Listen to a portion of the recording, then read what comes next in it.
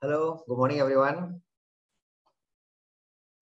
Okay, so welcome to our first tutorial session. All right, I think most of you are here. I think a few are signing in now. Okay, so yeah, so all our tutorials are still scheduled to be online. Okay, yeah, so I hope you saw the announcement by Colin that for now we are no longer having the work from home for the labs. All right, because we are allowed a higher number in the lab setup. Okay, but again, things can change very fast. Right, cases are rising by quite large numbers in every day. So as much as we enjoy this, let's hope that it can stay as long as possible. Okay. Any point of time, anything changes, we need to revert back. Okay, so for now, we do not need to have this work from home arrangement, so everybody can come to the lab. Okay, the other thing is again, because of the rising cases, there's a high chance that many of you or even myself might be sort of designated as a close contact, all right, of somebody who is positive. Okay, if you are a close contact, by right the protocol 3 says that you can still leave your premises if you do the daily ART test.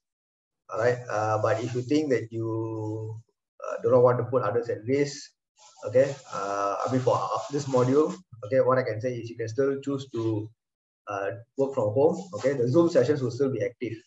Okay, so if you are considered a close contact and you think that you do not want to take the risk and you want to stay at home, you are still allowed to do so. Okay, just log into the Zoom and you can work with your teammates. All right, so the graded labs are still based on sub-team level. All right, so even if you're working from home, you can still do it.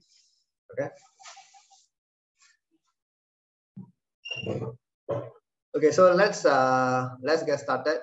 All right, so along the way, if you have questions, you want to ask anything, feel free to unmute and ask, or you can put in the chat. Okay.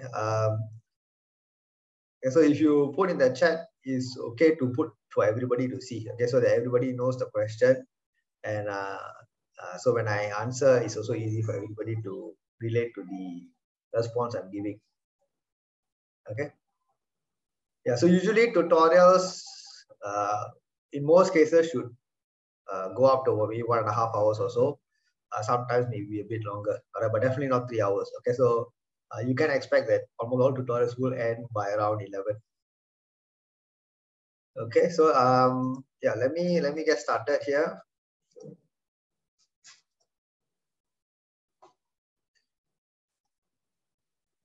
Okay, can everybody see my screen?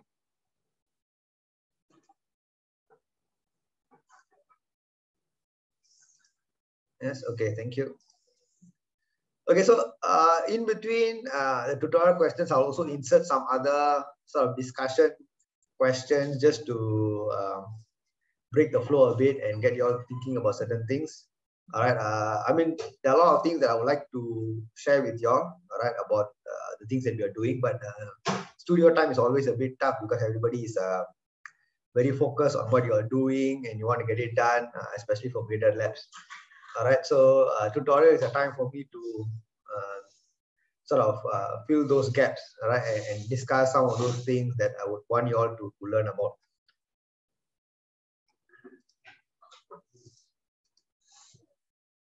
Okay, so let's get started with our first tutorial. So in this tutorial, we are covering the two recent topics, which is on the GPIO as well as the interrupts. All right, so we're going to start with GPIO first. Okay, so in this first question, we are told that we have, so we know that we have 3 ports, okay, available in our microcontroller. All right.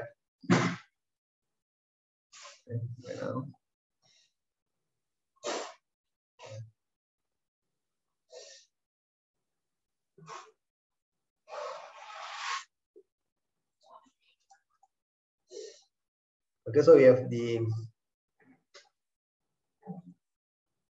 where's my,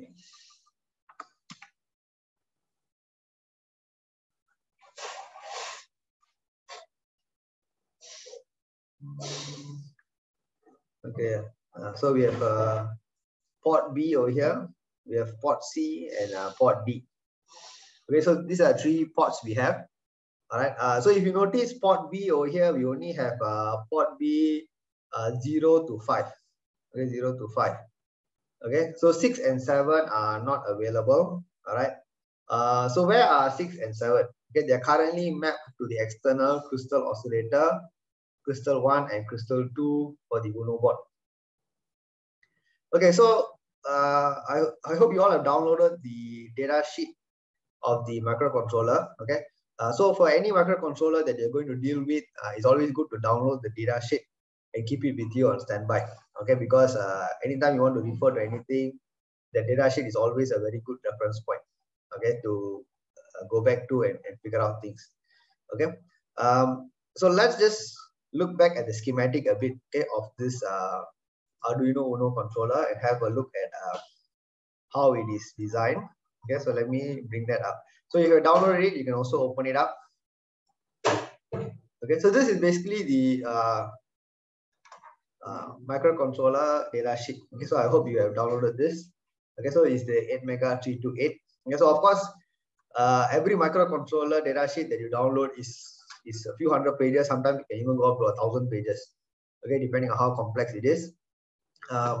Nobody expects anyone to know everything, correct? But as long as you have the data sheet, you can zoom in on whatever that is really you want to know, and you can sort of extract the important information from that. Okay, so if you have the data sheet, please open it up, all right, on your computer to have a look. Okay, so if you look at the left hand side, okay, for example, if I want to have an overview of how it is connected, you can go to the block diagram. Okay, so this block diagram here in section 4, if you see, it gives you a very nice overview of the microcontroller and the things that we have. Okay, so things like the clock, the ADC, the memory, the IO ports, and things like that. So this gives you a very nice high-level view of how internally everything is connected. Okay, but of course, when we design a system, we don't usually look at this. Okay, we look at the pinout. Okay, which is what we have here. Okay, so if you look at the pinout over here, you can see that these are the actual microcontroller pinouts. Okay, and how do we know that it is port B7 and 6 is connected to the crystal? Okay, you can see from here. Okay, you can see from this section over here that port B, pin 7 and pin 6 are both also multiplexed with crystal 1 and crystal 2. Okay, and you will also notice that almost all pins, okay, except for the power pins, almost all the other pins have a lot of / and so on. Okay, and the reason why every microcontroller is designed this way is because you want to create a device that is compact and low cost, all right, but at the same time provide a wide variety of features. Okay, of course, you can say, why don't I just create enough pins for all the features that I want?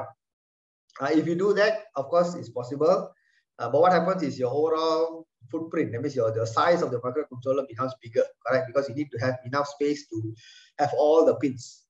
All right, and when your footprint becomes bigger, then the cost also goes up. All right, so it's always a trade-off. Right? So manufacturers have to sort of make a decision, okay, when they design the controller, how they want to do multiplexing and how you want to switch between the various features to allow users to use most of the features, but at the same time, you can minimize the size of the package. Okay, so these are things that you should take note of when you are choosing a microcontroller on your own for your project. Okay, so again, the data sheet, like I said, gives you all this information. So always have this on standby. All right, let's come back here. So the question that we have is, in the Arduino Uno, all right, Arduino Uno, we already know that this is actually port B, pin 7 and pin 6, crystal 1 and crystal 2. Okay, but in the on the Uno board itself, it is already reserved for the crystal, so you can't have access to it. Okay, but you're always free to create your own board. Okay, in fact, when I was revamping the wire wrapping studio, one of my ideas was initially to get you to wire up your own Arduino board. Okay, but then I realized it will take too much time. Okay, you can't do it in one studio. Okay, so that's why I decided not to do that. Okay, but you can very easily create your own board. Okay, and it's not as complicated as it seems. Okay, so the Uno board looks very complicated. Okay, but actually to create your own board, I can tell you it's very, very easy. You only need your microcontroller, you need power supply, your plus 5 volt, and you need ground. In fact, that's all you need.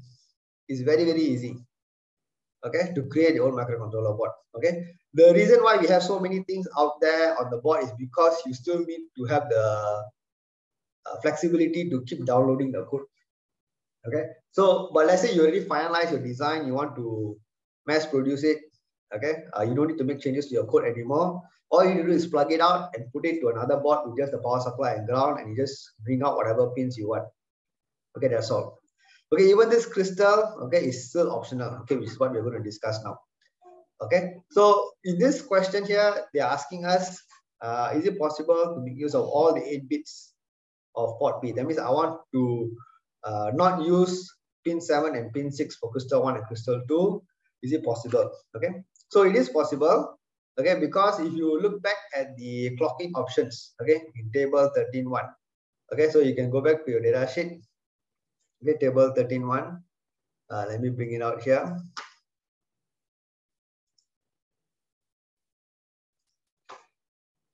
Okay, so under chapter 13, system clock and options. So this chapter gives us the overview of all the clocking options available in the controller. Okay, so if you look at this, there is a section called clock sources. Okay, so that means what are all the different options you have if I want to clock my controller. Okay, for any microcontroller to work, basically you need 2 things. Okay, one is the power, okay, which is what I said. Okay, which is the plus 5 volt and the ground. Okay, the other thing is you need a clock.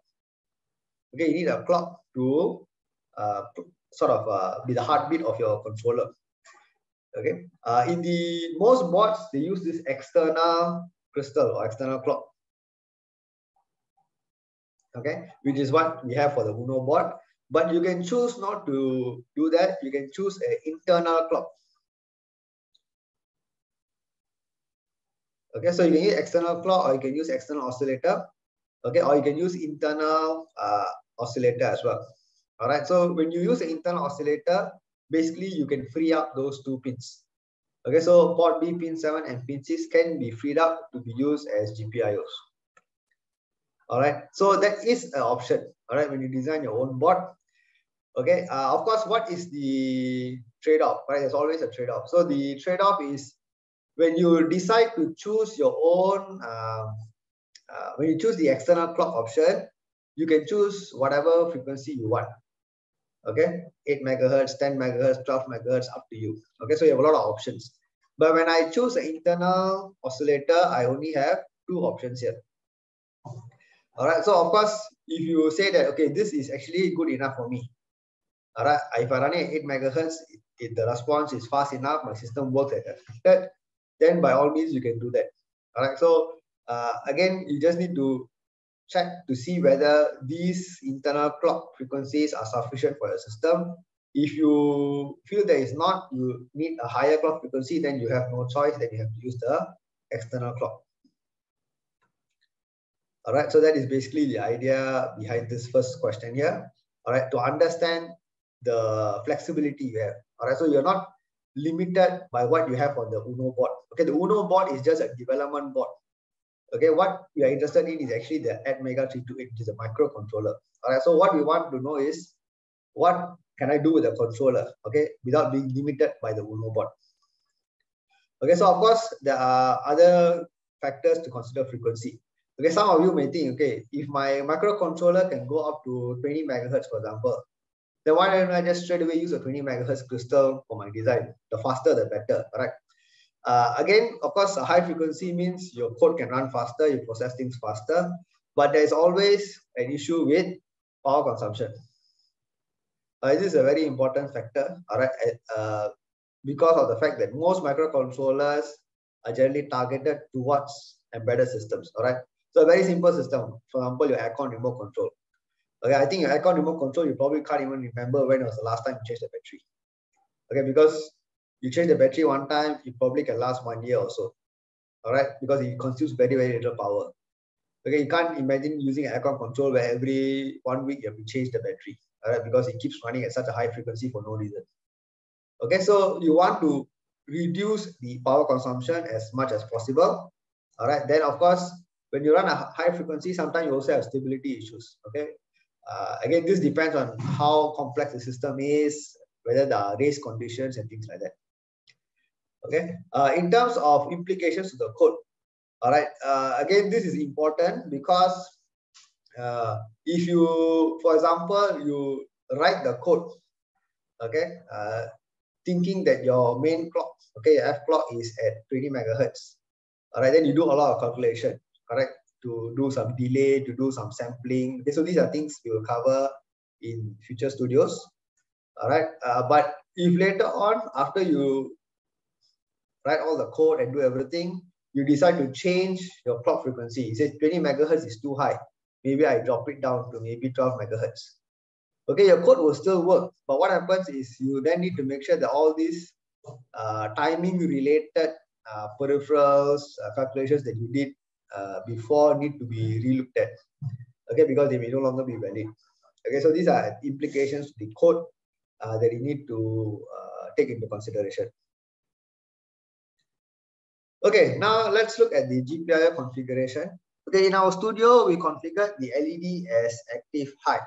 Okay, that means we apply a logic to turn it on, a logic 1 to turn it on, and 0 to turn it off. So if you remember, basically, if this is the pin, okay, the active high configuration means the anode is connected to the GPIO, the cathode is connected to ground through a resistor. Okay, so when I put a logic 1 is equivalent to 5 volt. Okay, so 5 volt and ground, so the current will flow and light up the LED. All right, so now what I want is to do the reverse, draw a circuit connection to connect an LED in active low. So when I say is active low means the low, that means logic 0 will turn on the LED and 1 will turn off the LED. Okay, so how do I do that? That means I just need to flip this around. All right, that means the same thing, the pin is here. Okay, now I want a 0 to light up the LED. So if I want a 0 to light up the LED, okay, it is connected this way, okay, with the resistor and plus 5 volt here.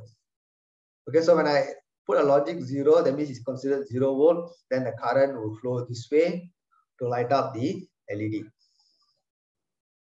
Okay, so it is something that you should know, all right, from your EPP1 itself, all right, whatever circuits you have built before. Okay, so active high or active low. So either way, as long as your hardware and software are in sync, you will work. All right, so usually when you have issues in the studio, things not working, you always need to check both sides, correct? Whether is it the hardware that is configured or wired wrongly, or the software is written but it doesn't match the hardware that you have designed. Okay, so as long as you understand that you need to sync up both of it, then you should be able to figure out if there's any issue. Okay, the resistor doesn't matter whether it's in front or behind because they're all in series. Okay, so whether you put the resistor in front or behind doesn't matter, it's the same.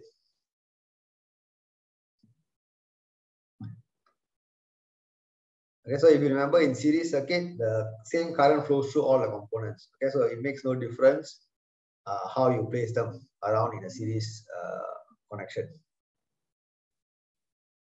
Okay, so in this, so that is the circuit we have designed. All right, and now we want to control the DDRB register.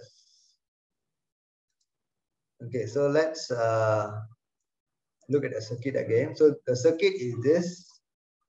This is a pin. Okay, you have LED here, and you have a resistor and plus 5 volt. Now write the code to set the DDRB register. So in this case, the pin here, should it be considered as an input pin or output pin? Can anybody tell me? Is it considered an input pin or output pin? Okay, so it should be considered as an output. Correct. Okay, so it doesn't matter whether it's active low, active high. The input or output is basically relating to what are you doing with the pin. If I say that I want to do a read, okay, then it is considered an input. If I want to do a write, then it's considered output. In this case, to control this LED, I need to write to this pin. Okay, so I either write a 0 or write a 1. So since I'm writing to the pin to control the behavior, it is supposed to be a output pin. Okay, so it always relates back to what are you doing? Are you actually reading the value on the pin or are you writing to the pin? Okay, so that is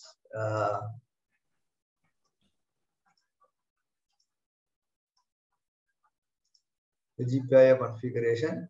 Okay, so when you are doing it this way, we say that the microcontroller is sinking current.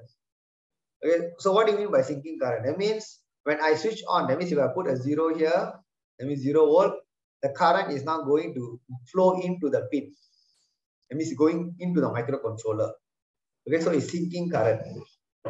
So if it is sinking current, okay, now we need to be careful about what is the maximum sinking current, okay, when the device is operating at 5 volts. Okay, so what is the maximum sinking current, okay, that can go in? So this again, you need to look back at the data sheet. So if you look back at table 32 in the data sheet, the answer is 20 milliampere. Okay, now this 20 milliampere basically means that when I put an output low voltage, okay, the current that flows in, okay, that means from the pin perspective, okay, the current that flows in can be maximum of 20 milliampere. All right, but this, it doesn't stop here. You still need to look at this node 4. Okay, so there is a node there, node 4. And what does it inform us? It informs us that even though you can sink 20 milliampere, there is still another layer of limitation that when you sum up the sinking currents, for different pins, they should not exceed a certain value. Okay, so for example, if let's say I decide to choose B0 to B5, okay, so let's say I say port B and 0, 1, 2, 3, 4, 5, and all I want to sink current. All right, 1, 2, 3, 4, 5, 6, 6 of them together, and 6 of them all go into sinking at the same time. What will happen? 6 times 20, I'll get 120 milliampere. Okay, which exceeds the limit here. All right, that means even though I can configure all of these pins as to be sinking current, I cannot make all of them sink at the same time. Okay, because the sum, okay, of this for this particular group of pins should not exceed 100 milliampere. Okay, so again, these are all things that sometimes we overlook, correct? Because we build the circuit, it works, and we are happy. All right, but sometimes if you do not factor in this, okay, you can cause potential damage to the microcontroller. Okay, so again, that's where the data sheet and looking at these small details helps us, all right, to prevent things from going wrong. Okay, so again, this is a very simple thing, just a recap of our circuit principles from EPP1. So we know that the voltage drop across the LED is 0.7 volt. All right, so how do I choose an appropriate resistor value? Okay, so I think this should be very easy for all of you. So you just apply your Ohm's law. All right, V equals to IR. So the resistance should be 5 minus 0.7. So if you look at it, it's basically 5 volt resistor and this. Okay, so here we know that this voltage drop is 0.7 volt. Correct, and the maximum current. So this is instead of ground. In this case, this ground is actually your microcontroller pin. Okay, so the current is now going to flow into the microcontroller pin, and I want this current to be limited to 20 milliampere. Okay, so what is the resistor that I must choose? Okay, so the resistor must be based on the voltage drop across here. So if 0.7 is here, so 4.3 volt has to be dropped across the resistor. So the minimum value of the resistor should be 215 ohms. Okay, some of you may say, if I choose a smaller resistor, your LED very bright, wow, feel very shocked. Then after a while, what happens is see some smoke coming out like here. Then see, not shocked anymore.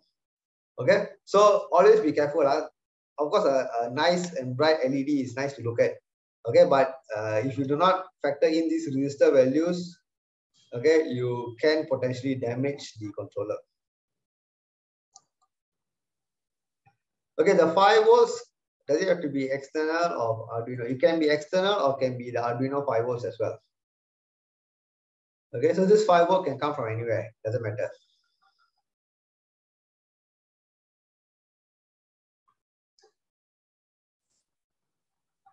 Okay, so just some more discussion. How much is the source current? Okay, so just now we looked at the sinking current. Now, how about the source current? That means if I go back to say that I want to put in active high configuration, so this way. Okay, so a logic 1 is equivalent to 5 volt, so the current is flowing in this direction. Okay, so how much is this current?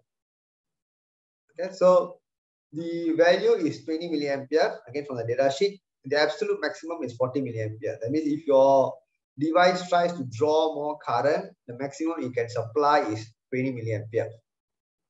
Sorry, 40 milliampere. Okay, by default, it is 20 milliampere. Okay, now what if your device wants more? Okay, so is 20 milliampere enough? Okay, so again, it depends on what you're trying to do. Okay, in most of the simple experiment, let's say you're just controlling an LED and so on, then it is fine. If you're trying to interface to a motor, then it may not be enough.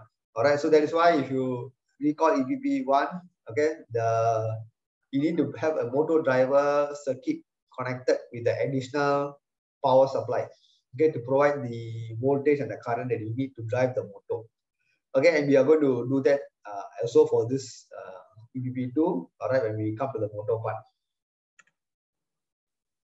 Okay, so that sort of gives you some idea on where these current discussions are. So even though we generally overlook this, right, because most of the time, as long as they really light up, we are fine. We see the simple motor moving, we are fine, right? But again, these are important things to consider when you are, let's say, trying to design something that you want to last for a long time, or you want to market a product, you want to work on some startup and things like that. So all these small things matter. Okay, so let me diverge a bit. Okay, so I'm going to do a simple poll here just to see whether everybody understands. Okay, so you can open up your browser and go to this pollev.com/rsnus to give your answer here. So the AT328P is a how many bit microcontroller?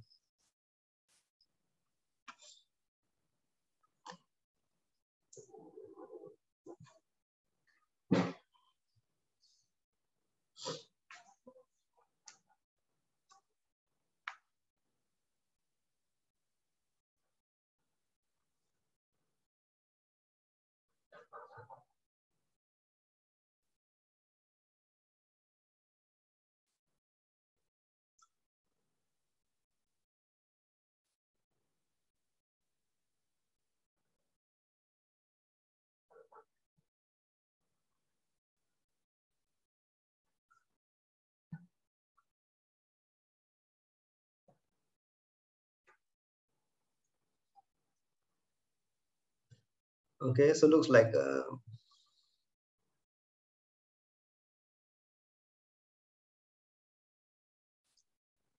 initially 32-bit was leading, but now 8-bit is leading.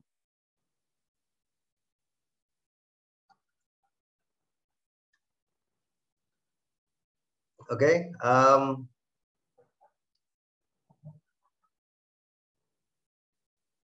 Okay, so the majority of you chose 8-bit. Okay, so what is the answer? Okay, so the answer is actually, if you go back to your data sheet, okay, you go back to your data sheet, all you need to do is go to the first page. Okay, 8-bit controller. Okay, so the very first line that you see on your data sheet already give you the answer. It's an 8-bit controller. All right, so again, what do you mean by 8-bit or 32-bit or 64-bit? Okay, so generally, when we say it's an 8-bit controller, okay, it means that you can deal with 8-bit at a time, okay, and all your registers are 8-bit. So if you just look back at the studio so far, you can see that whenever we write to any of the registers, it's always 8 bits. Okay, the registers we deal with are 8-bit, the data we deal with is 8-bit. All right, so it sort of tells you that this is an 8-bit controller. If you want to deal with a 32-bit microcontroller, okay, which you will do in 2271, then everything is 32-bit. That means your registers are 32-bit, your data is 32-bit, and so on. Okay, so again, it's just a very simple way of looking at it. Okay, as long as you are dealing with 8-bit data, then it's 8-bit. If it's 16-bit, then it's 16-bit controller and so on. Okay, so let me look at your questions. Okay, so okay, how does it work in active flow? Okay, so let me just show that again.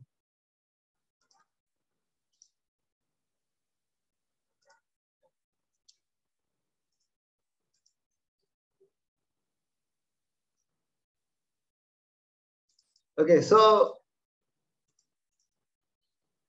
in active flow configuration, basically what we are saying is your GPIO pin is connected to the cathode. Okay, so if you imagine, okay, if you imagine the same circuit, okay, the same circuit I redraw here.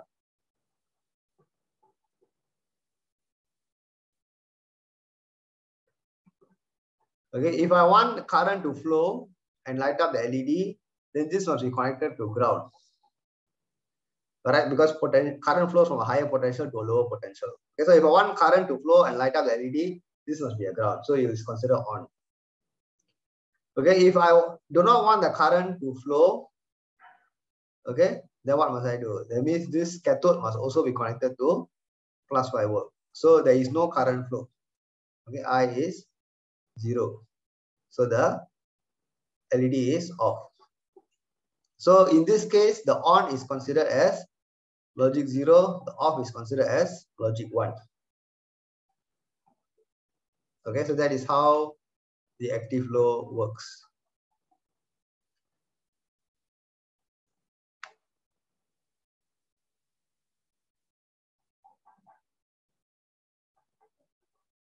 Yeah, so I think one of your classmates, Matthew, also answered.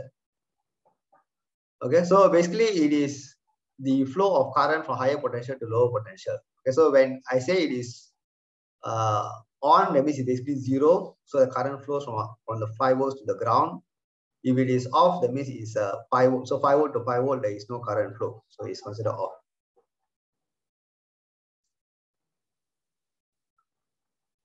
Okay, so let's go to the last part here on the last question on the first part, power consumption.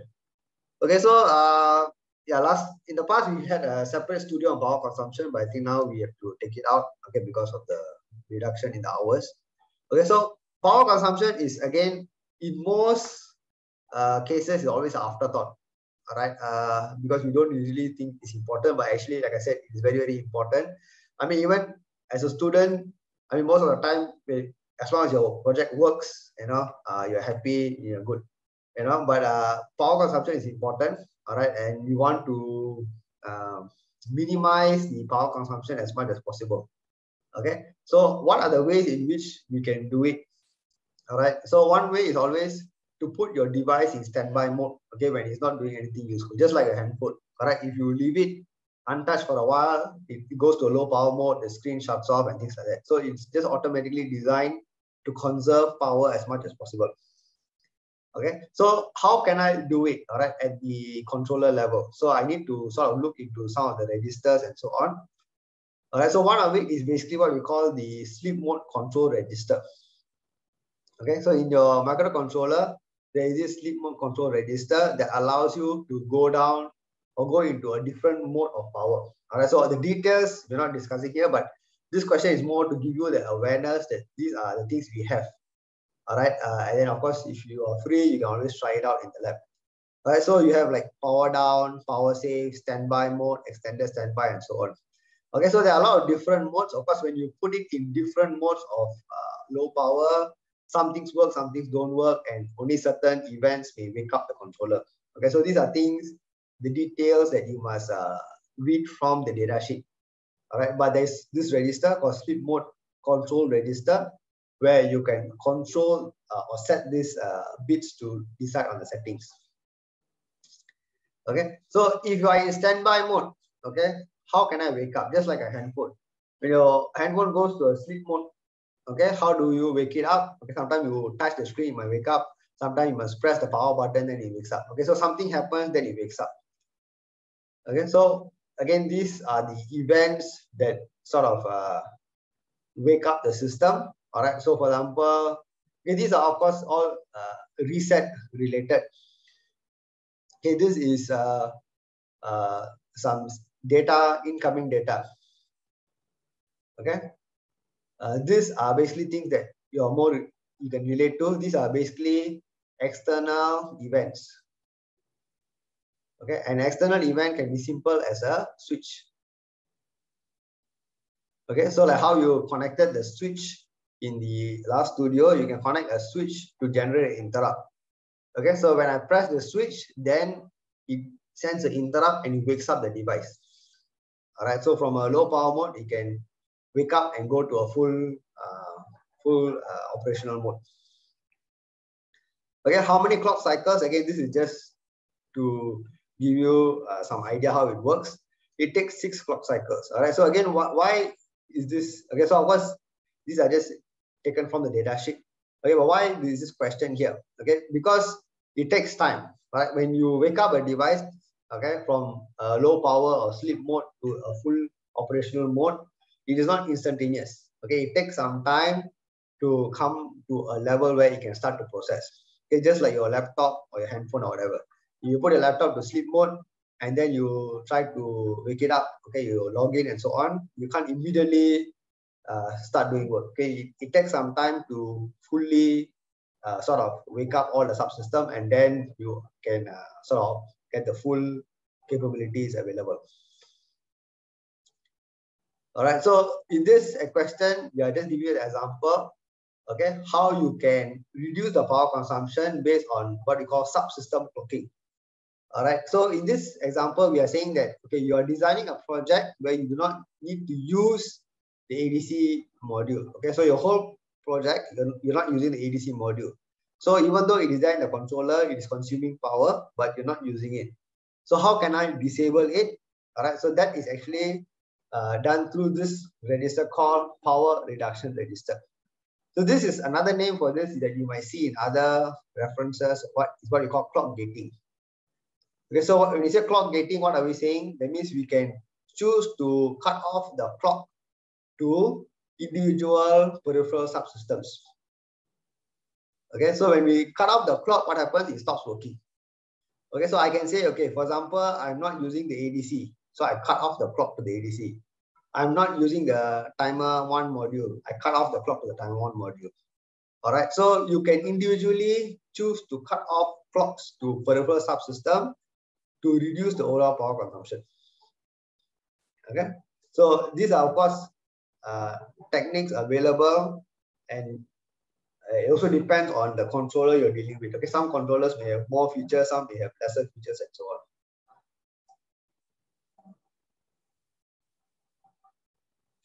Okay, disabling ADC via, there's a question. What if you disable ADC via its own control and status registers? Okay, so when you disable the ADC, okay, so when you disable the ADC is not functioning. Okay, but the clock is still supplied. Okay, because the moment the Arduino Uno powers up, I mean the microcontroller powers up, all the subsystems receive the clock to start functioning. Okay, by default, that is how the controller is designed. Okay, so for this controller, if you want to fully shut off the ADC, you need to cut off the clock. When you disable the ADC from the ADC registers, you are just disabling the functionality only, but the clock is still there. Okay, so the clock gating is the ideal way if you really do not want that subsystem or that peripheral to consume any power. So you totally cut off the clock. Okay, again, these are all very specific to the controller you're using. Okay, again, when you go to 2271, okay, you will look at another more advanced controller, and then you have different ways of doing this power consumption and management and so on. Okay, so it all depends on the controller you're dealing with.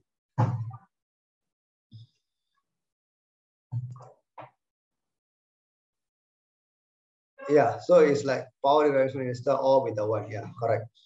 And so you do a all with the 1 bit to cut off the power to that particular controller, that particular peripheral. Okay, so further discussion on power consumption. Okay, so these are again things related to consumer products, and you want to market the product. Okay, so things like battery life, electricity bill. Okay, I think nowadays it is quite common, okay, or mandatory in fact, that many of the products that you see on electrical products, okay, let's say you want to buy a fridge or a washing machine or whatever, okay, you always have this number of ticks. There's a sticker there, correct? It tells you how power efficient the product is. Okay, so all of this is important, correct? You want to get as many ticks as possible to show how low the power consumption is going to be. Okay, because that affects your electricity bill. Okay, another thing is this thing called energy stub. Okay, so if you're working on consumer products, okay, like printers or scanners or things like that, okay, there is another certification called energy stub, all right, where you need to meet the requirements of power consumption. Okay, then you get the energy star sticker. Okay, and some countries are actually very, very strict about it. Okay, some countries are very, very strict, such that if you do not even meet their basic energy certification standards, you will not be allowed to sell your product in that country. Okay, so some countries are very, very strict about it. Okay, so again, these are things that you need to factor in. Okay, when you want to commercialize a product, you want to sell it to the market and things like that. Okay, let me have another poll before we go for a break. The Arduino Uno board has a how many megahertz crystal clock?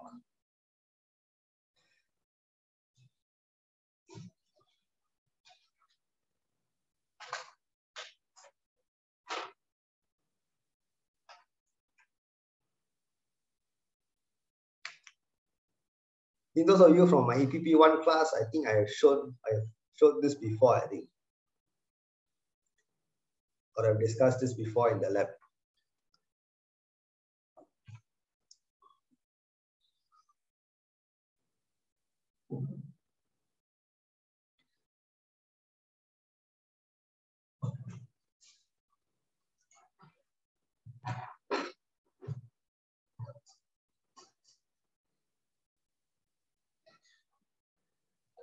Okay, so the vast majority are sticking with the 16 megahertz option. Okay. Okay, so there's of course another variation to this question. Okay, so let me just show you. Okay. Where's my? Okay, so on the table here, you can see two Arduino Uno boards. Is there a difference? Can anybody tell me what is the difference between the two? Don't tell me the color. Of course, the color is different. Okay, but what is the main difference?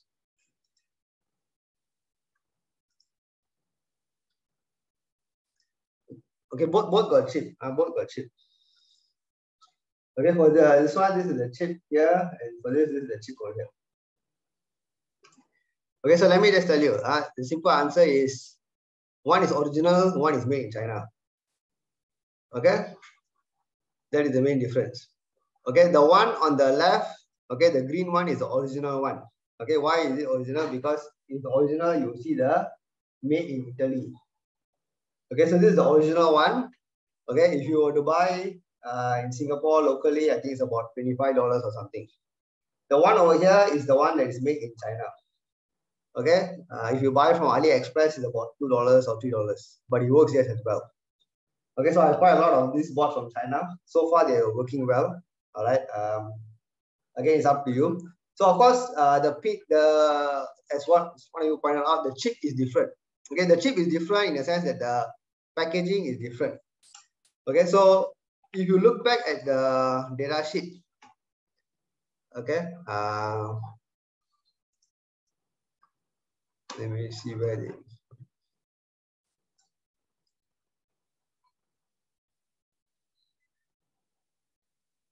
Yeah. So you can see there are different type of packaging available. Okay, the one over here is what we call the QFP package. Okay, can anybody know? Tell me what is QFP? Does anybody know? So there's two packaging. Okay, the one on the right just now was QFP package. Okay, the other one was the standard one that you know, which is just the DIP package. Okay, so these are two common terms you'll come across. Okay, DIP stands for dual inline package. Okay, they call it dual inline because it's like two lines side by side. Okay, the QFP package, okay, is basically what we call the quad flat package. Okay, it's quad because it's all four sides and it's flat. Okay, so it's quad flat package.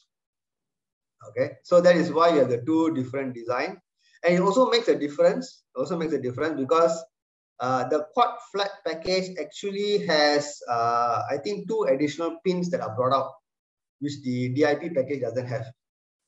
Okay, so it does make a difference if you want to have access to those two additional pins. Okay, and the reason why I want to show you this is because if you look at the actual Arduino Uno, okay, the crystal, okay, is this silver color thing over here. Okay, and if you look there, there's a number there written. Okay, and that number is what, 16. Okay, which is 16 megahertz. Okay, that means the original Arduino Uno is used is 16 megahertz. Whereas if you use this one from China, is running at 12 megahertz. Okay, so again, this is all important things, all right, because if you work on your project using the original board, all right, but then you decide to mass produce using the China board, again, the clock frequency has changed, so all of these things need to be relooked at. Okay, so the original, what do you call it? The original board has a crystal of 16 megahertz. Okay, but if you were to take any other third-party board, all right, from another manufacturer, then you might have 12 megahertz, you might have 8 megahertz or 4 megahertz and so on. Okay, so again, take note of this. If you decide to buy a board that is not the original, okay, you need to really check what is the clock frequency. Okay, so let's go for a short break. Okay, now it's 9:52. Let's come back at 10 o'clock. Okay, or 10. Okay, let's give a bit more, 10:05. Okay, take about 10 minutes break. 10:05, I'll see you all back here, and then we will start on the part 2. Okay, if you have any questions, you can put in the chat first. Okay, later I'll address those questions. Okay, so I'll see you all back here at 10:05. Okay, so I'll come back. Let's continue from the slides.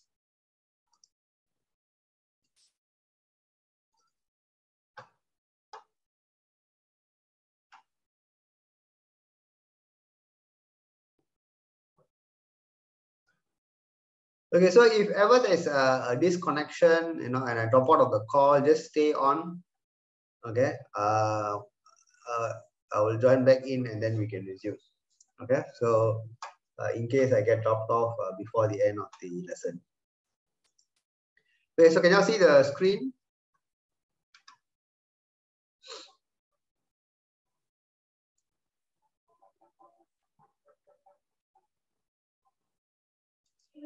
Yes, okay, thank you.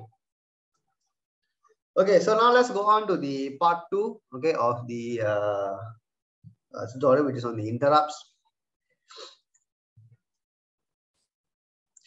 Okay, so before we go to the questions, let's talk about this volatile keyword.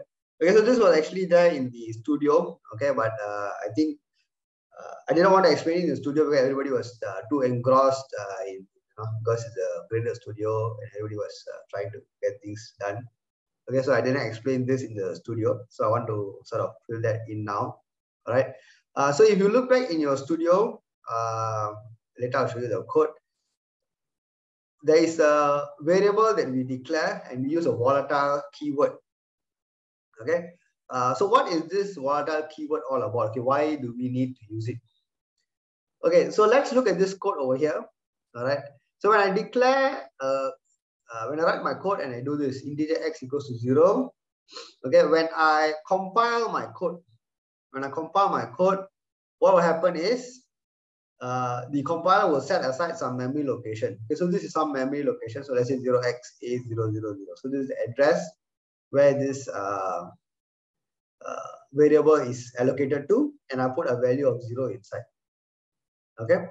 Now inside my code, I am executing this line over here. Okay, where I have a loop and I say x equals to x plus 1. Now when I write any piece of code in C, okay, of course in other modules you will learn this. All right, effectively what happens is you are translating it, okay, to 2 steps, okay, or to the machine code. Okay, ultimately your computer only recognizes binary. Okay, that means ones and zeros. Okay, and that is basically what we call the machine code. Okay, so but instead of directly translating into machine code, there is an intermediary step called the assembly language code. Okay, so you will learn assembly language coding in another module. Okay, but it's basically an intermediary code that is more readable, all right, and relates more directly with the hardware of the microprocessor architecture we are dealing with. Okay, and from the assembly language we can easily translate to machine code. Okay, now a processor in general, okay, when it comes to executing instructions, has 3 cycles. Okay, so if this is my processor and I want to execute this instruction or any instruction, there are basically 3 steps that it goes through. Okay, the 3 steps are what we call F, D, and E. Okay, does everybody know what are these 3 steps? Okay, you may have heard it somewhere. F, D, and E. Okay, of course you can break it down to or go deeper into 5 steps, but at a very general level you call it F, D, E. Okay, which is basically fetch, decode, and execute. All right, so that is basically all that a processor is doing. Okay, for every instruction that you write, it fetches the instruction, it decodes the instruction, and it executes the instruction. Okay, so that is what is happening. Okay, so when I say I want to execute this code over here, x equals to x plus 1, I need to fetch this instruction, decode the instruction, and execute the instruction. Okay, now memory access is very slow compared to processor. Okay, if you look back historically, okay, processor speed has always been able to either double up or go 1.5 times every year or so. Okay, so the processor speed has always been increasing, or at least in the last 15 to 20 years, it has always been increasing at a very high rate. Okay, but memory speed is always is still improving, but at a much slower rate. Okay, so that is why the memory access is always very slow compared to processor. So the processor can always execute instruction very fast, but what happens? It's still waiting for the memory to respond. Okay, it still has to wait. Okay, so like I mean, those of you in NS, you know what we say, right? You rush to wait, wait to rush. Okay, so that's the same concept here. Okay, so the processor will rush and do things very fast, but then you have to wait because the memory has not replied yet. Okay, so to minimize the effect of a slow memory, okay, what the processor does, it actually creates a local copy of the variables to speed things up. Okay, So what it does is, it takes a copy of the variable, okay, and keeps it in the internal register. Okay, let's say that we call it register 7, and it does this computation. So here what you'll do is you'll say register 7 plus 1, okay, and put the result maybe back into register 7 or some other register. Okay, so it will do the computation and everything within the register itself. Okay, and after everything is done, then it will finally write it back to the memory. Okay, so this is again something that is transparent to us because it's handled by the compiler. Which register it chooses, when it decides to use this approach, it all is left to the compiler to decide. Okay, so that is basically what is happening when you write your code. So even though in your code you have all these variable names, all right, ultimately it will get translated down to registers at the assembly language code. Okay, now if I look at this code over here, all right,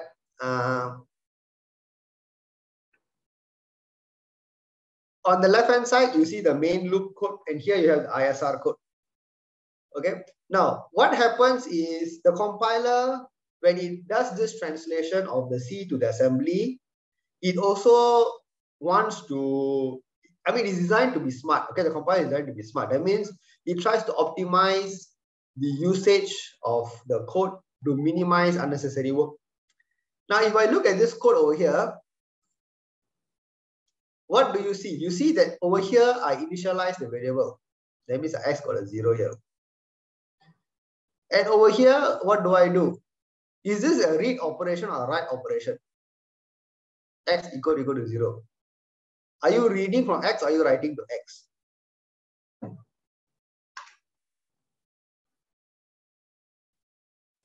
Anybody tell me?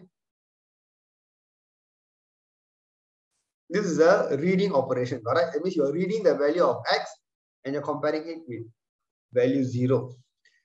Okay, and then based on that, you are performing this loop. Okay, so this loop is based on this condition being fulfilled. Okay, now in this entire code over here, is there any instruction that updates X, that writes a value to X? There is no instruction. All right, you initialize it and subsequently you just read from it.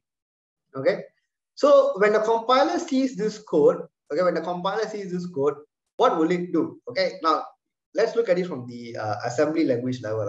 So what happens is, it will, at some earlier point in the code, it will state that, okay, I will take the value of X and put into register 7.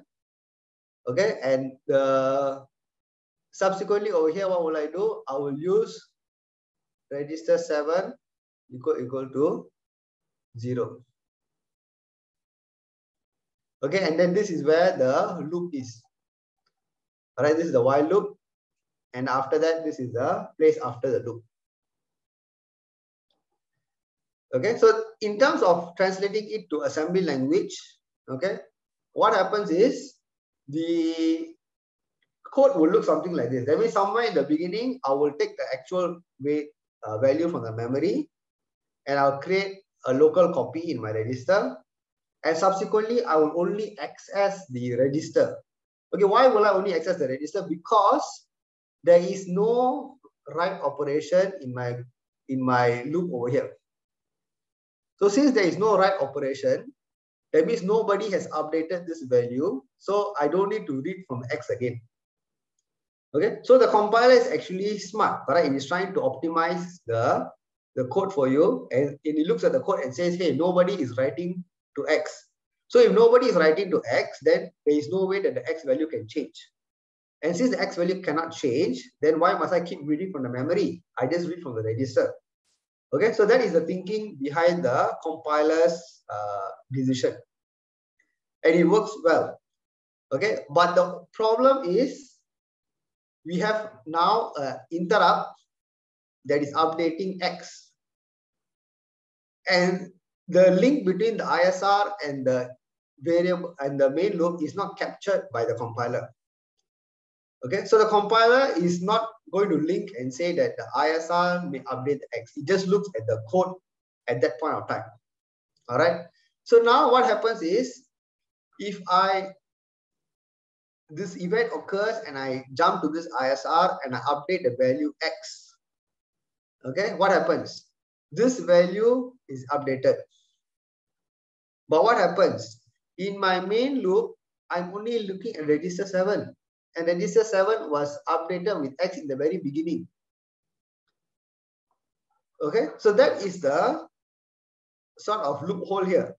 Okay, so even though this idea of using the local registers work, okay, but when I have an ISR that is updating the variable, okay, and when that update happens, it is not captured in the main loop, okay, because the main loop is compiled. The compiler is using a register to access the variable value instead of taking the updated value from the ISR. All right. So how do we go about solving this issue? We go about solving this issue by using the volatile keyword. All right. So what does the volatile keyword do? When you say volatile, you are telling the compiler that this variable, okay, volatile integer X, that means this variable X now is able to be updated beyond the scope of the code that we see here. All right. And when you use the volatile keyword, what it does is it ensures that every time I access the variable X, I will perform this action. That means I will not depend on the previously loaded register value. I will always take the updated value from the memory. So what will happen is, because I use this volatile keyword, before I execute this line, I will actually have another line that will say that I will do one more time of X to register 7. Then I will compare. Okay, so that is what the volatile will do. That means every time I access the variable X, I will always take the updated value from the memory and put it to my register before using it. Okay, so that is something, again, probably new. Okay, you might not have seen this before. Okay, and why it is important is because of the interrupt.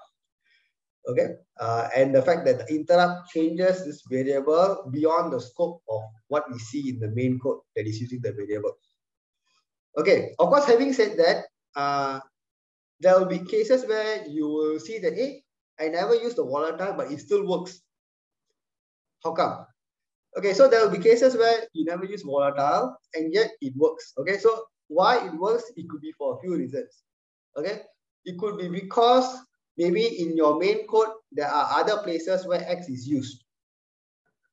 All right, and maybe because of the way X was used, the compiler was able to get the updated value. All right, and of course, at the same time, it could also be that for some reason the compiler did not use this register update at that point of time for that variable. Okay, so the compiler's decision is based on how the compiler is written. Okay, so sometimes even though you do not use the volatile keyword, it may still work. But of course, that is not an excuse not to use it. Okay, as long as you have this kind of situation where you have a variable updated in the ISR and you need to use that variable in the main code, you should use the volatile keyword. Okay, even though, okay, and sometimes you may work without it. Okay, it is still advisable to use it. Okay, so does volatile make things slower? Okay, I mean, it is not say slower, it is just one additional access that you have to do. All right, so it will not cause anything significant that you will notice.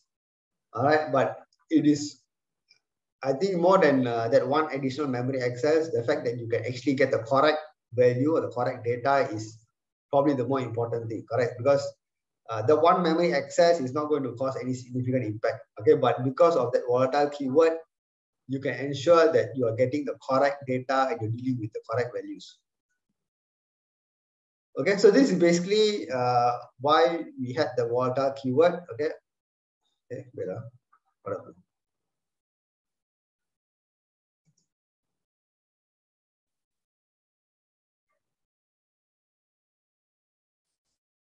Okay. Okay.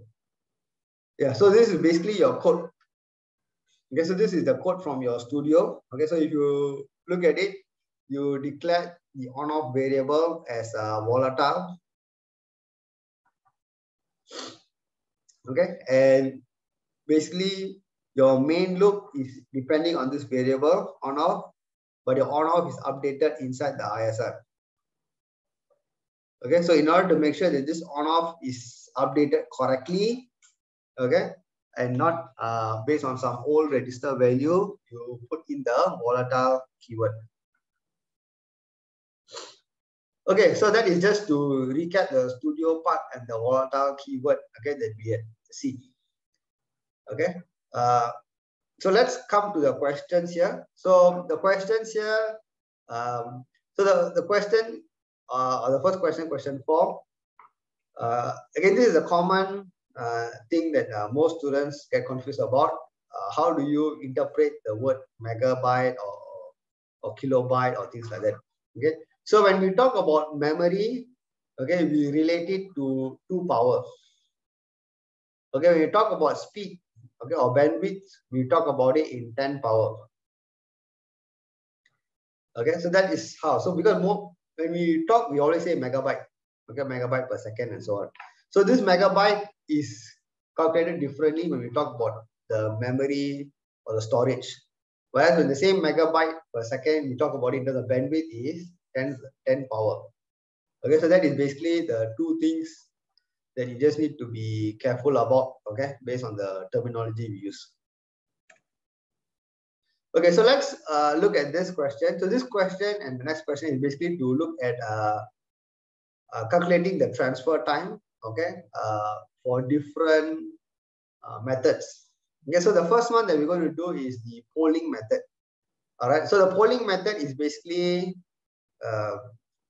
where you keep checking for some event. Correct? When the event happens, then you take some action. If not, you keep waiting. All right, and of course, it is the most inefficient way to handle stuff because you're really wasting processor resources and battery life just waiting and polling for things to happen. Okay, so if you look at this example, we are given that the throughput is 1 megabyte per second, okay, which means that 1 byte is transferred every 1 microsecond. Okay, at the same time, we are also told that the clock speed is at 50 megahertz. Okay, so in terms of the time, okay, it is 20 nanoseconds per cycle, per clock cycle. All right, so 1 microsecond is 1000 nanoseconds. Okay, so in terms of number of cycles per byte of transfer, okay, so for 1 byte, okay, you need 1 microsecond. Okay, so in terms of the number of cycles, it is 50 cycles per byte. Okay, that means I need 50 clock cycles to transfer 1 byte of data. All right, based on the information we have. And this 50 cycles, okay, per byte transfer is done where? Okay, it is spent in the while loop doing nothing. All right, so you spend a total of 50 cycles per byte, okay, just doing nothing, okay, because you're waiting. All right, because your clock speed is much faster than the throughput. Okay, so you're waiting for 50 cycles just to transmit 1 byte. Okay, so when the 50 cycles are up, then the next byte is ready, then the next byte is ready, and so on. Okay, so you spend a lot of time just waiting in that loop, okay, doing nothing. All right, so imagine for 1 byte, I waste 50 cycles. So for for 16 kilobytes of data, you waste total of 819,200 cycles. So that's a lot of clock cycles wasted, okay, doing absolutely nothing while just waiting for the device to be ready, for the drive to be ready. Okay, so again, this example is to show you how inefficient this polling is, all right, because you spend a lot of time waiting for something to happen. Okay, so it is not a very efficient way of doing things. Okay, so that is where the interrupt concept comes in. Okay, so you recall the whole idea of interrupts is that I set up the interrupt to capture the event. When the event happens, I am able to quickly respond and go ahead and service the interrupt. Okay, and once I'm done, I can go back and carry on from where I left off. Okay, so instead of waiting 50 cycles, you can actually do something else during the 50 cycles. Okay, so you don't need to be stuck in a while loop. So you just carry on doing other stuff. Okay, but the moment the interrupt is triggered, okay, that means the byte has come through. Okay, then the interrupt service routine can be executed. All right, so we are just giving an example here. So let's assume we take about 50 nanoseconds to process an interrupt. So it's 2.5 clock cycle. Okay, so what are we doing for this 50 nanosecond? We will talk about it later on in another question. Okay, how do we handle the interrupt of interrupt processing? We will look at it in a later question. What we are looking at now is this. So if I take about 50 nanoseconds to process one interrupt, and I have 16 kilobytes of data, so I need a total of 40,960 cycles in terms of the total time needed to perform the full data transfer. Okay, so with that, you can see that I waste very, very little time.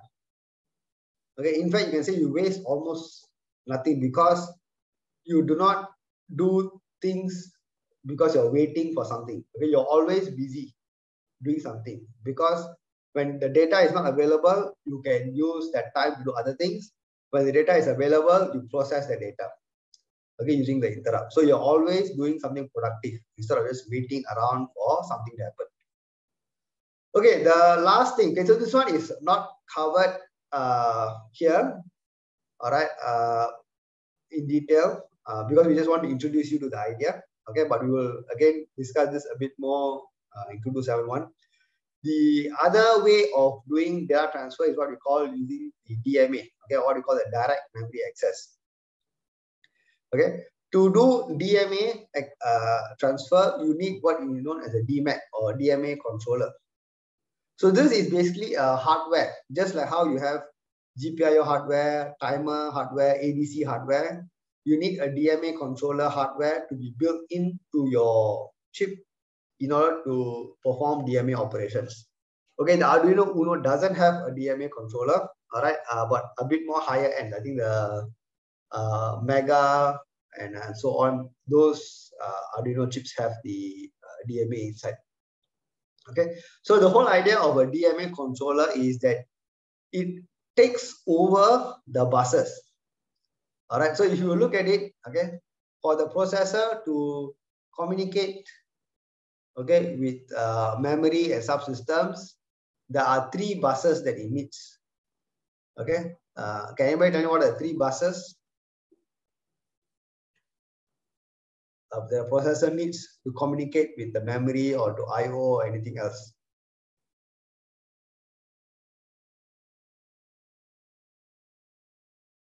Does anybody know what are the 3 buses?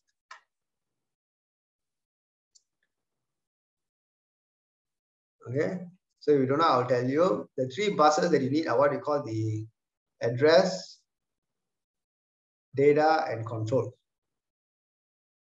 So that is basically summarized or sort of grouped together in this this orange arrow here. Okay, so the processor is actually interconnected to the system, or I mean to all the peripheral subsystems through address, data, and control bus. Okay, so the processor decides which device it talks to, which memory it talks to, who controls the flow of the data, and so on. Okay, and of course the processor is able to do that. And now with the DMA, you're also able to use the DMA to perform I/O transfers.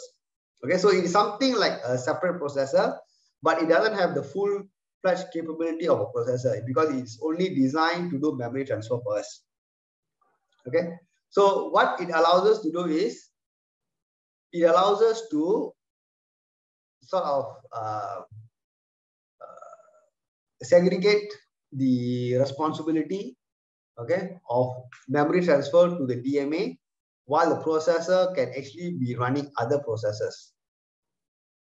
Okay, so the processor doesn't have to wait around and do memory transfer. The DMA can do it for us. Okay, so for the DMA, what we need to do is we need to set up some things. So we need to say, okay, where do I want to read from? Where do I want to write to? How many bytes and so on. Okay. So for example, okay, let me give you a simple example. Let's just say this is my memory here. Okay. And let's just say I have 1 megabyte of data. And I want to move from this address 0x A0000000 to this address 0xC00000. I want to move 1 megabyte of data from this address starting at A000 all the way to starting at C000. So this is 1 megabyte of data, a lot of data, correct? So what I need to do is I need to tell the DMA controller, okay, I want to read from this location. This is the starting address. This is the destination address. I want to read a total of 1 megabyte and so on. Okay, so that is the setup we need to do. Okay, so that takes some time. So in this case, we just say maybe 1000 nanosecond. And after I do the setup, all I need to do is I just say start. I don't need to write any code to do the data transfer because the entire data transfer is handled by the hardware in the background. Okay, so the DMA controller, the moment I say start, what happens is the DMA controller will take over and perform all this data transfer for me in the background.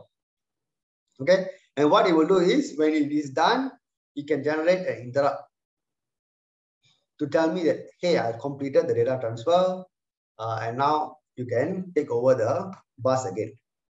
So the interrupt again maybe takes some time. So the total amount of time in this case is again very, very little, 1200 nanosecond. It will take 60 clock cycles. Okay. So of course, this 60 clock cycles is only the actual time you need to sort of execute some instructions on the processor. You still need additional clock cycles because there is data transfer happening at the back end. But then those clock cycles we don't consider because the processor is still free to do other things while this memory transfer is going on in the background.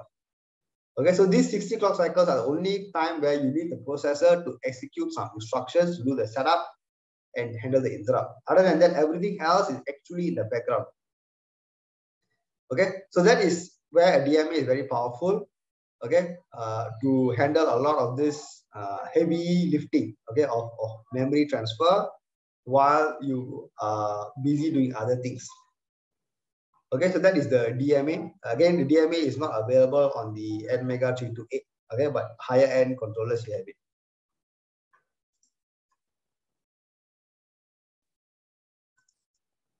Okay, now let's look at the same sort of question, okay, but with smaller block size. So just now we were looking at it as moving 16 kilobytes of data. Okay, but now assume that I only have a block size of 8 bytes. I only want to move 8 bytes. Okay, if I take the same approach. Okay, so what are the disadvantages of using DMA? Okay, since it is faster, there's a question here. Actually, this question answers that. Okay, so let's look at this question, then you will get the answer. If you look at this, if I just have 8 bytes, okay, if I stick with the same timing and everything, between each bytes is still 60 cycles, all right, and the time wasted is total is 8 times 60, which is 480 cycles. Okay, if I use interrupt and I still need 2.5 cycles per byte of transfer, okay, for 8 bytes, I need 20 cycles. All right, so in terms of polling and interrupts, okay, it's sort of, you can relate it directly to the number of bytes you're dealing with. Okay, but if I want to use a DMA for this, I still need to use the same 1000 cycle to do a setup, and another 200 cycle for interrupt. Okay, it's 1200 cycle. All right, so the key takeaway here is that the DMA works, okay, when you have large chunks of data.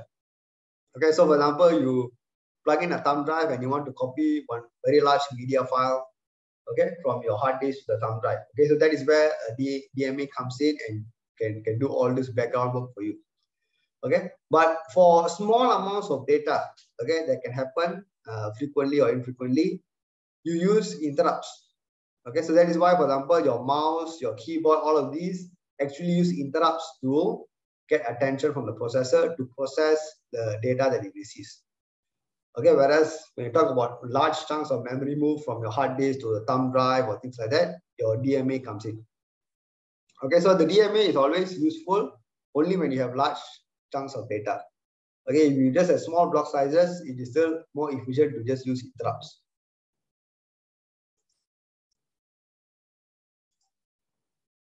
Okay, so question 6. So question 6 is on interrupt masking. Okay, so what is interrupt masking? That means you want to disable interrupts. Okay, so how can I enable or disable interrupts? All right, so in our code, we saw the SEI and CLI instructions. Okay, and that actually translates to the setting of the I bit in the SREG. Okay, so the S register or status register is a register within the controller. Okay, so this, when you learn assembly language, you look at all this. So these are all the, what we call the output flags of the arithmetic operations that you do. Okay, so for example, this is the overflow flag, negative, 0, carry, and so on. Okay, of course, we don't look at this now, but when you are learning assembly language program, you look at this. Okay, at the same time, you have the I bit over here, which is to operate or activate the interrupt. So when we use CLI and SEI, we are actually configuring this I bit. Okay, and by using CLI, you are disabling interrupt, and we say SEI, okay, we are enabling interrupts. Okay, so why do I want to do that? Okay, why would I want to mask interrupts? Okay, because we just talked about interrupts and we say it's very efficient. Okay, but why would I want to mask interrupts? Okay, so sometimes we want to execute some code which is what we call atomic. Okay, what is atomic? Atomic means, okay, that means if, let's say this is my code. Okay, the moment I start, I want to make sure I end it without any interruption.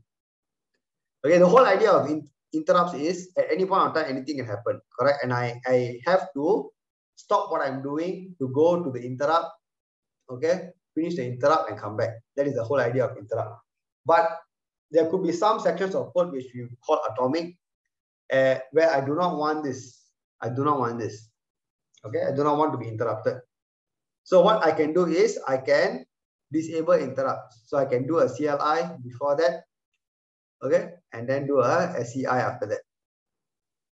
So what will happen is entire section over here, I will not have any interrupts. All right. Again, this is also quite common when the system initially boots up. All right. So you don't want to have interrupts affecting the process while you are booting up or starting up a system.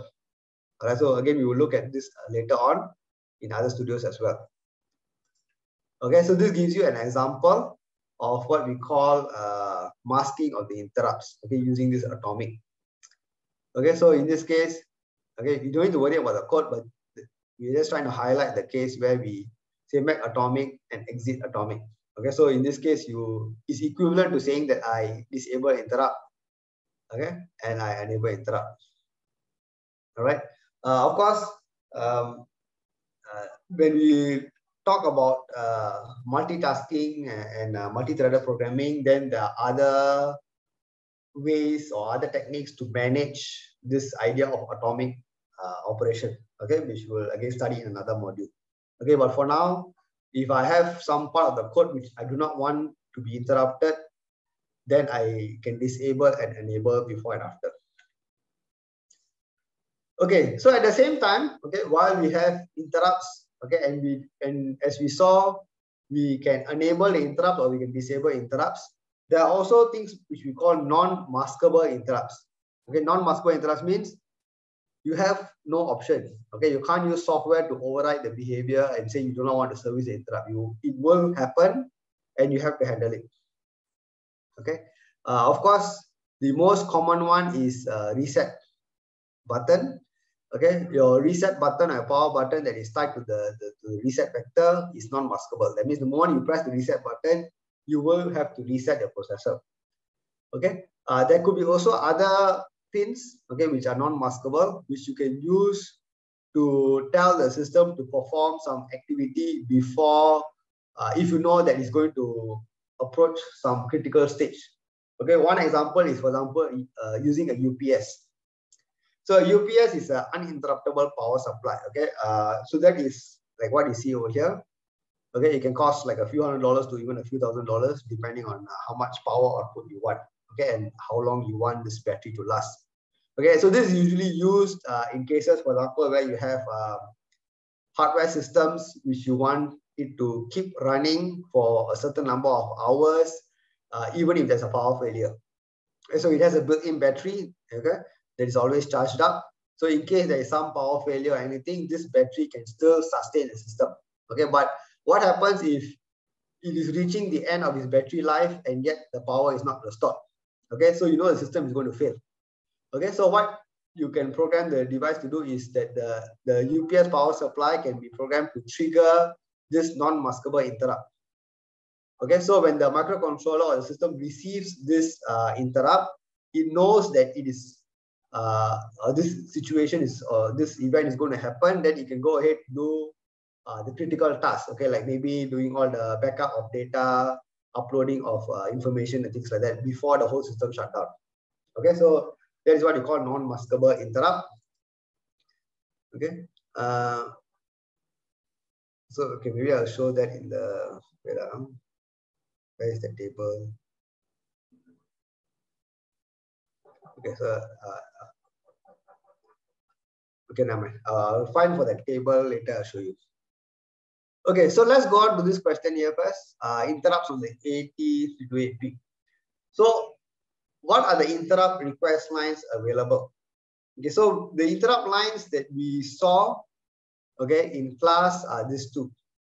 Okay, interrupt 0 and interrupt 1. Okay, these are the two interrupt pins that we saw. Okay, but at the same time, there are 23 pin change interrupt request lines. Okay, pin change interrupt request lines. So you have a lot of these other, you can see here, PC interrupt 13, 12, 9, 8, all this. So these are the pin change interrupt request lines. Okay, so you have two sort of sets of interrupt requests that you can handle. Of course, interrupt 0 and interrupt 1 are much more flexible. Okay, so if you remember from the data sheet, okay, and the studio, you can actually capture different types of signals. That means I can capture just a low signal, I can capture a high signal, I can capture a transition, a high to low, low to high, or high to low. So I can capture any different types of signals to trigger the interrupt, okay, depending on how I configure these bits over here. All right, whereas and the other advantage is each of them have their own interrupt service routine that you can write.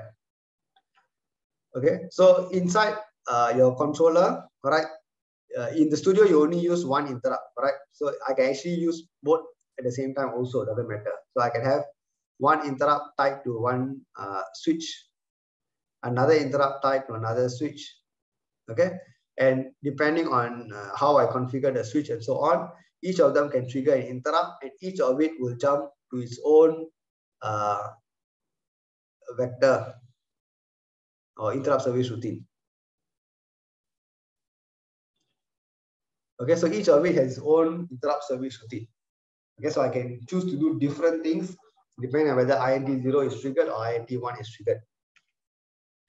All right. For the other pins, they only respond to changes in voltage level. Okay, so either 0 to 1 or 1 to 0. So as long as the voltage level changes, it responds.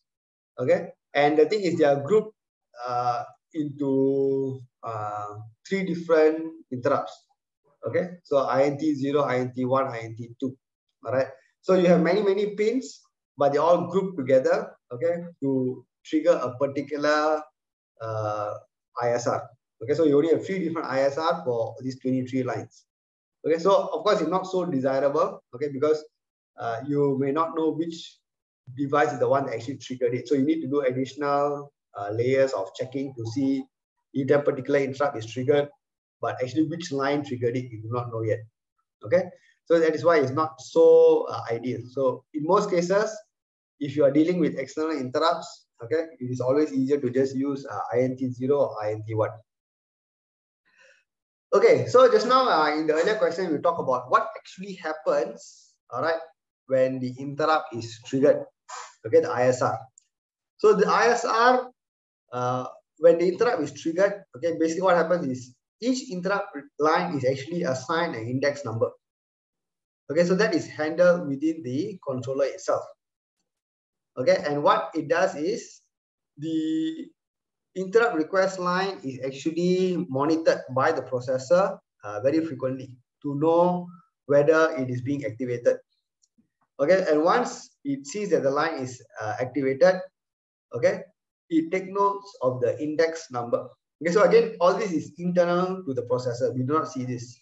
Okay, it's internal to the design of the processor and the controller. Okay, but once it detects that a line has been triggered, it also takes notes of the index number that triggered the line. Okay, and once it knows the line, it will consult what is called the interrupt vector table. Okay, based on the index number that it receives. Okay, so what happens is, all right, when you trigger the interrupt, okay, so let's say now INT0 is triggered. Okay, what happens is it needs to stop whatever it is doing, all right, and jump to this line over here, or jump to this address over here, okay, which is address 0002. Okay, which is the vector location for INT0. But what is inside this? What is inside this? Okay, inside each of this vector location is the, is it the code? Is this the place where you store the interrupt service routine that you write? Okay, we know that there is ISR associated with the interrupt that we are dealing with. Okay, so let me come back here.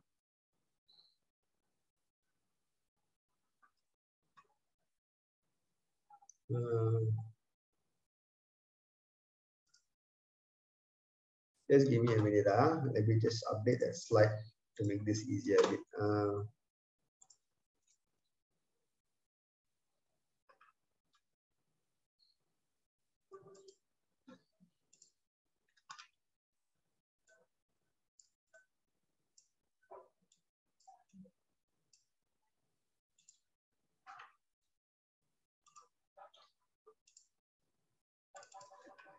Okay, so now what I have here is a copy of the code.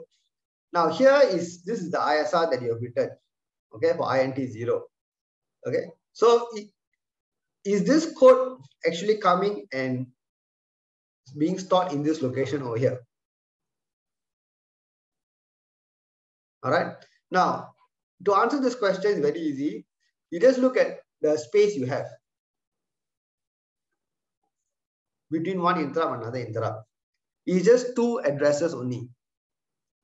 Okay, just two address locations. That means each vector is only two address locations. Now, what if your code is very long? Can it fit into just two address locations?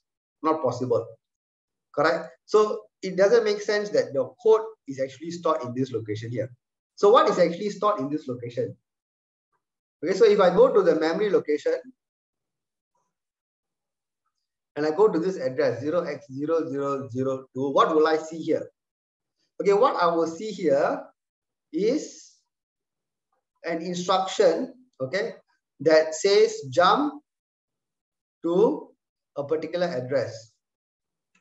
And what address? It is the address of where this is in the memory. Okay, when I compile this code, all right, what will happen is this code over here will be stored somewhere in memory. Okay, we do not know where it is. Okay, because when your code changes, this location will change. Correct? It's not absolute. Okay, it's always relative to the rest of the code you're writing. Okay, so let's assume that this ISR INT0 is mapped to an address called 0x8000. Okay, so that is the address location where this code is. Okay, so the starting address of this ISR is 0x8000. But I know that this is an interrupt service routine mapped to INT0 because I specify it as INT0 back. Okay, so what happens is when I compile the code, okay, the compiler will first allocate a memory for all of this code. So it will know that the code for this INT0 is in this address location 0x8000. Okay, then what happens? Then it will take this address location and add it over here.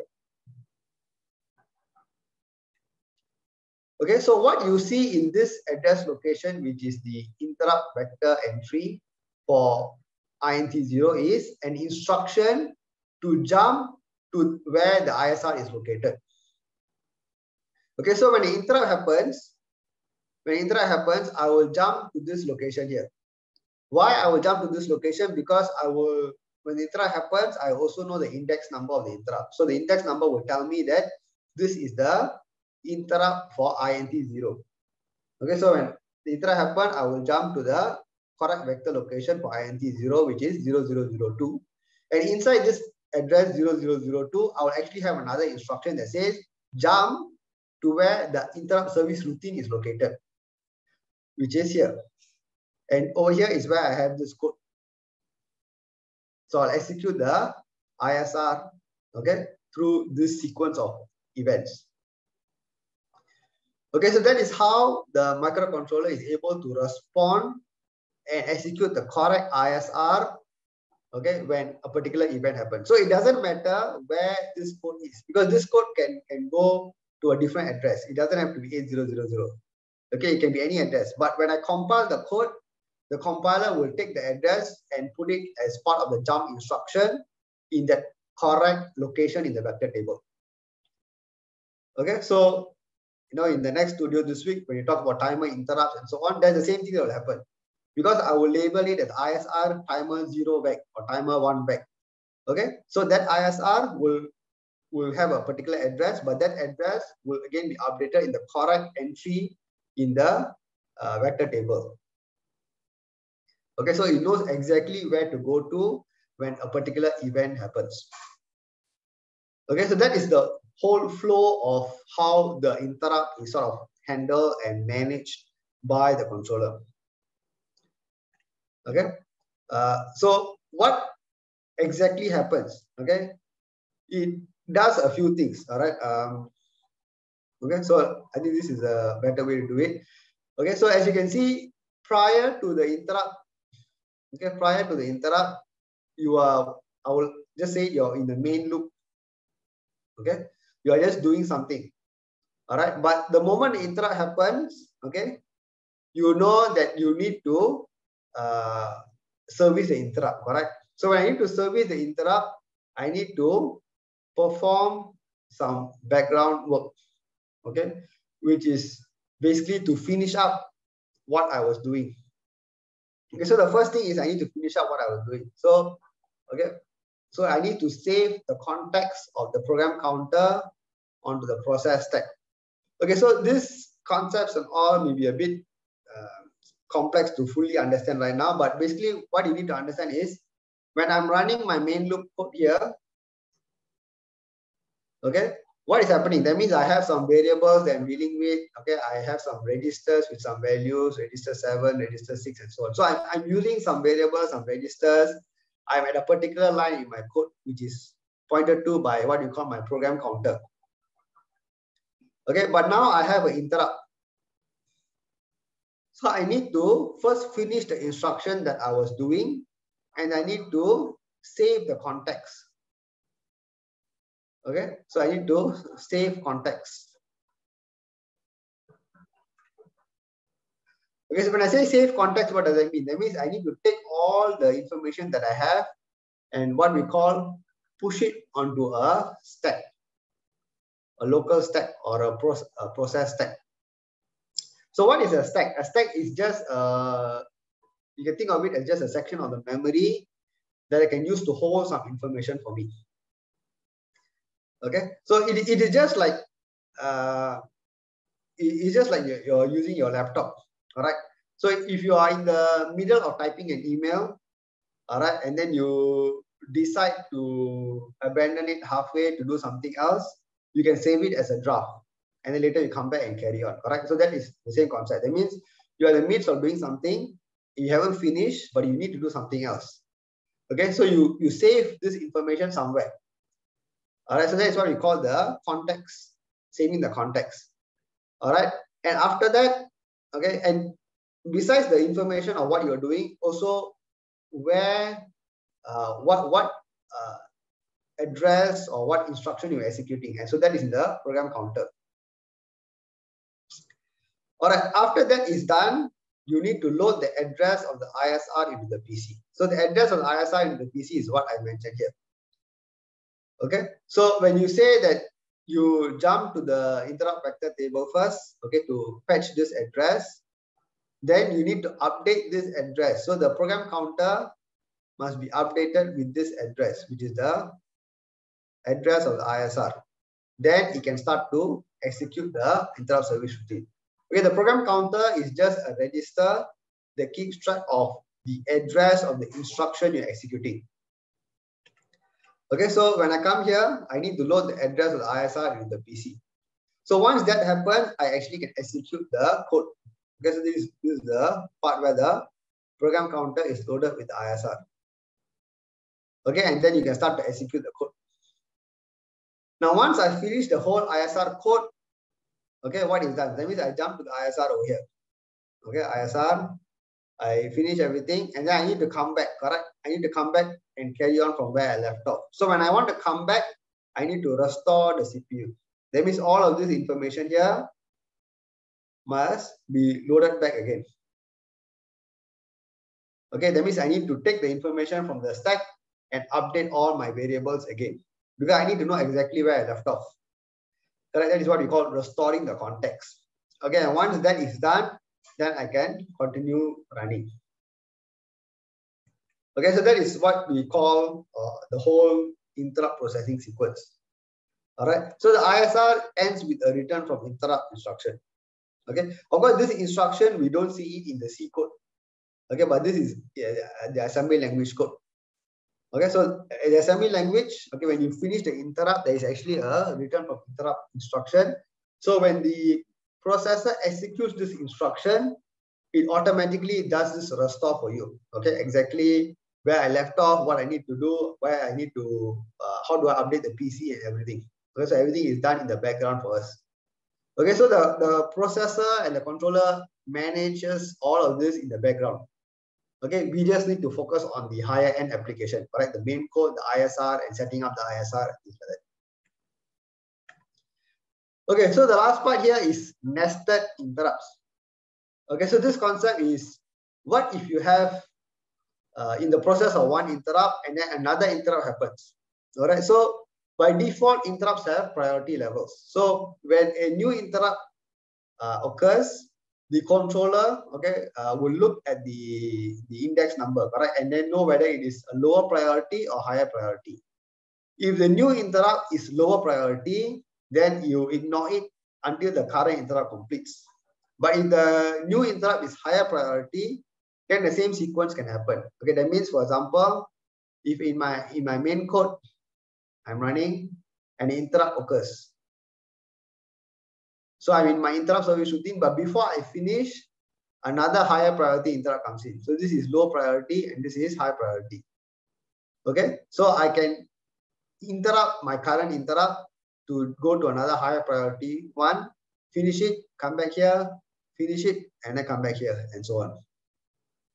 All right, so this is also a possible sequence. Okay, and that is what we call the nested interrupts.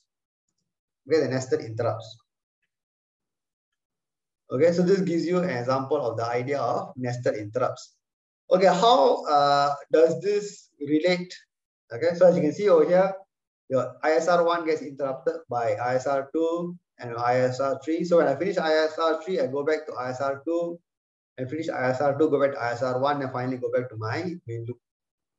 Okay, now in the AT328, okay, what is the default behavior? The default behavior is, the moment I jump to an interrupt service routine, the I bit is cleared.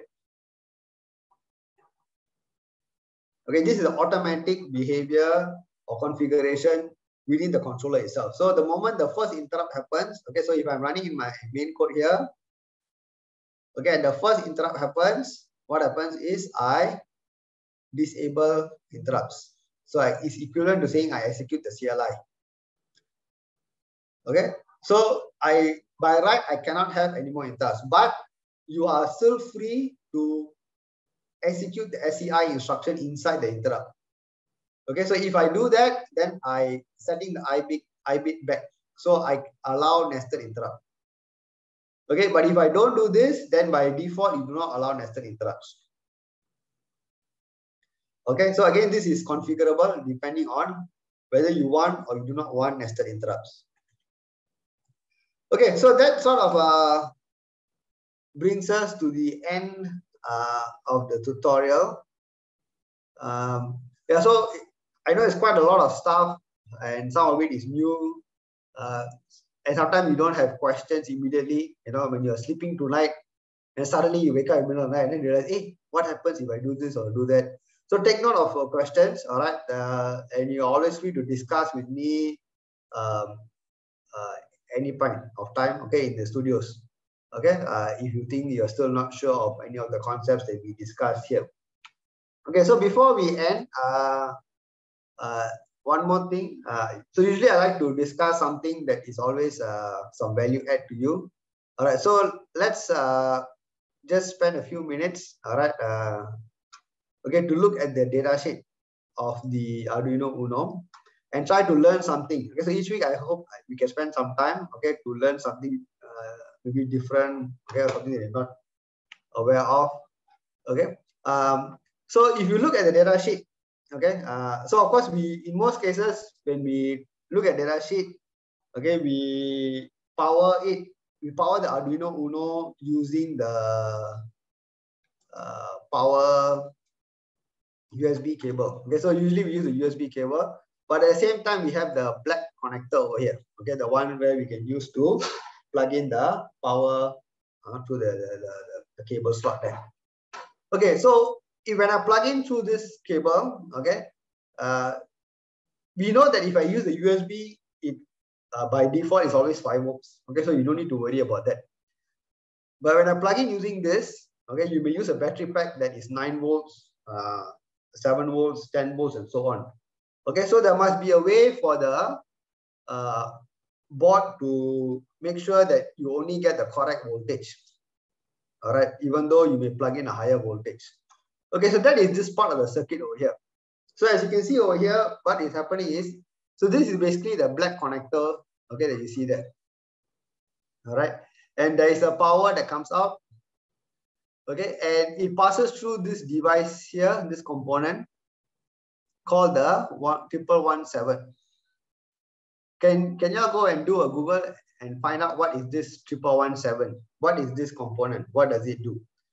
Okay, and put it in the chat. Okay, what is this 11117 IC chip there doing for us?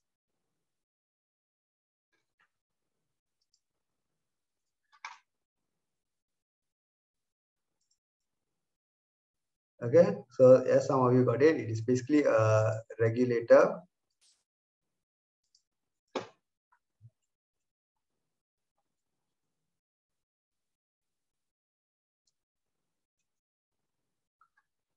Yeah, not sure. No. So this is the 11117. So it's basically a regulator chip. So what is a regulator? So if you go and download the data sheet, okay, basically what it tells you is it is basically a regulator that can be designed, okay, or used to provide fixed output voltages, okay, for your circuit. So the 11117 is basically designed to provide you with a fixed 5 volt output. So at the input side, you can have 7 volts, 9 volt, 10 volt, doesn't matter. Okay, but the output side is always a fixed plus 5 volt. Okay, another IC chip or another chip that does it is also called 7805. You can also search for this. Okay, so 7805 is also another very popular voltage regulator chip. Okay, where it's similar, it's a 3-pin device. okay, where you can provide any input and you can get another fixed output. And you have variations. So for example, you can have 7809. Okay, so that will give you a fixed 9-volt output and so on. Okay, so if you have a circuit, all right, and you are providing a power with a battery pack, all right, or power bank. Okay, so the power bank may have a fixed voltage, but your circuit that you design, some part of the circuit may require 3.3 volts, some part of the circuit may require 5 volts and so on. Okay, so these kind of voltage regulators are the ones that can help you to take a common power and split up into different fixed voltages that different part of your circuits may require. Okay, so that is where these kind of voltage regulators come very useful for you. Okay, so that is something that I just wanted to highlight for today. Okay, then maybe next tutorial we can explore something else. Okay, so that sort of brings us to the end of today's tutorial. If you have any questions, you can ask me. If not, thank you. And next studio on Thursday is graded. Okay, so please make sure you come prepared so it'll be easier for you. Okay, so thank you very much. I will see you all on Thursday in the lab. Thank you, bro. Hi, Prof. Yeah. Sorry, can I clarify regarding the first question, right? The two Xtels, right? The crystals, right? So the Arduino, basically that 16 megahertz, that timer, is connected to these two crystals, and they provide the 16 megahertz crystal is the shiny thing just now I showed you. Yeah, the metal piece, right? Yeah, yes, and that is connected to these two pins, crystal 1 and crystal 2. So this creates the like clock system for the. Correct. So this clock is it the same as like our CPU, like our clock speed? Is it the same? Same. Also. Okay. So every processor you need to have some clock, and so in this case the board here uses the 16 megahertz clock. Oh, okay. Then I was thinking, so in the event like if I'm using Xtel 1 and Xtel 2 for something else, right? Like question 1, they asked whether we can use it for something else. Then how would that work? That would interrupt the timer function, is it? No. So that's why you need to go and change the clock settings. So there's a register, okay, for clock register for clock selection, and you need to select, for example, internal clock. Okay. So if you do that, then it will not depend on those two pins as the clock. You will use the internal clock. Oh, okay. So then you're saying something about the values for timing related features will be affected. So that's because of we changed from the crystal clock to this interrupt clock. Correct. So the frequency changes, then so like whatever timing we set, like delays, all that will be affected, is it? Yeah. I mean, whatever that you have programmed based on an earlier clock. So for example, if you decided to do some sampling, and you configured the registers to sample at a particular frequency based on 16 megahertz, but then now you change to internal clock, then those settings need to be changed as well. Okay. Thank you.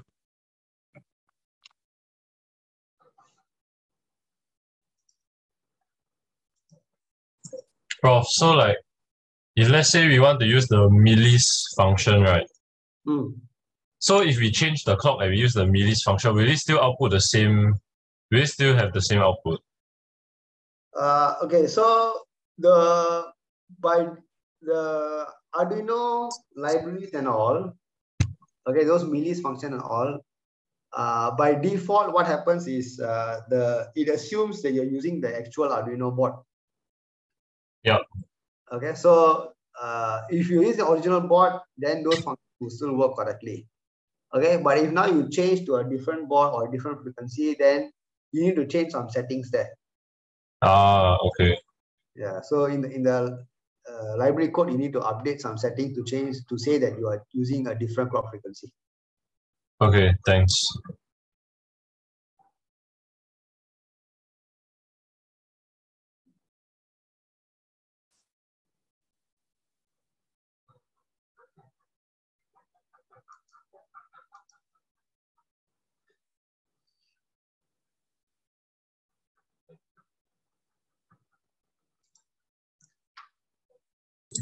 Prof, can I ask, like, for 4B, right?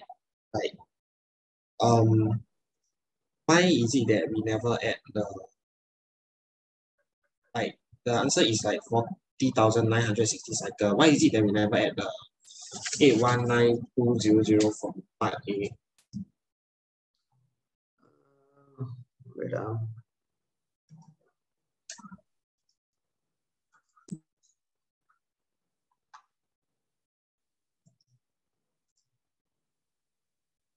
Because this 819200 is based on you waiting in the while loop.